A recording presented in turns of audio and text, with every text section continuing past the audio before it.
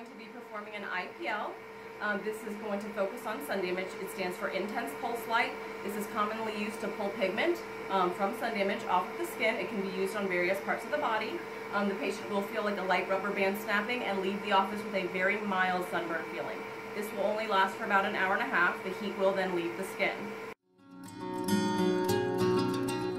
What you're going to feel is a light rubber band snapping. The pigment is actually going to be pulled by the laser, so anytime the laser comes across anything with a little bit of melanin, you're going to feel that energy enter the pigmentation, thus destroying the melanin production.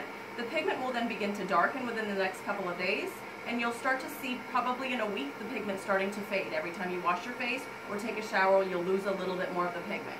So don't be alarmed in the first couple of days when the pigment does appear darker. That's part of the treatment.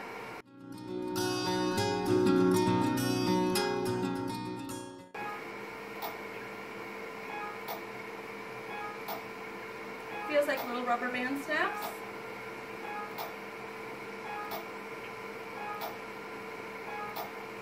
You're doing great.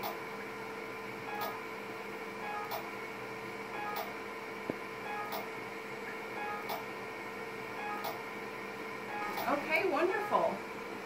How are you feeling? Good. You feel okay? Mm-hmm. All right.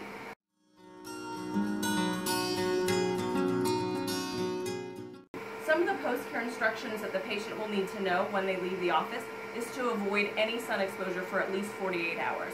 If they have to go outside, a hat must be worn and lots of zinc oxide and SPF must be worn as well.